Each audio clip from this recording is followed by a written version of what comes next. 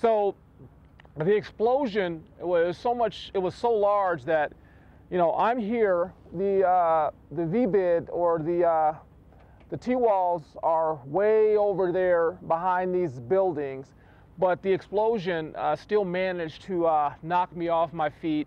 I hit my head on the ground pretty good, and I remember looking up at this huge mushroom cloud. Bad day, definitely a bad day.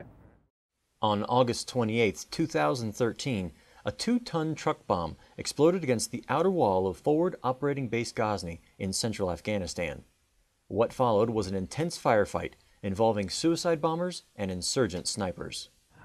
It was happening so fast, I was trying to move to get back to our location where we would assume a fighting position. And I remember getting up, trying to run, and falling again. Mayhew didn't know it yet, but the concussion he'd received from the blast had left him unable to fight.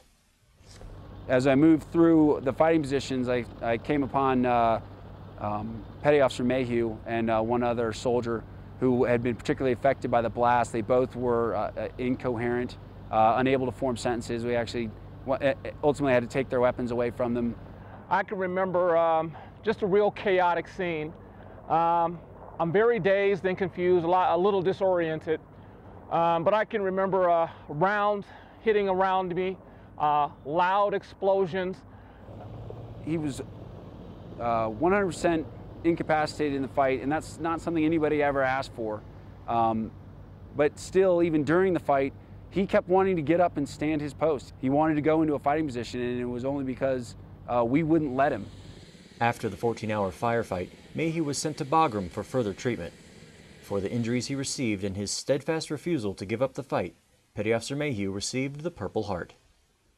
I was really appreciative, and when you look at the history of that award and the people that have received it and the things that have happened, it's truly an honor.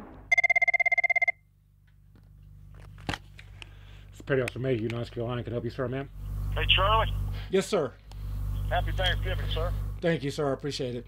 Well, listen, every Thanksgiving, I love just having a chance to talk to folks in theater and let them know how much we appreciate everything that that you guys are doing. I thought it was great that he would take time to contact us who were forward deployed to share some conversation and wish us a happy Thanksgiving. So definitely a once-in-a-lifetime experience. Definitely something that's rewarding. Something I'll always remember.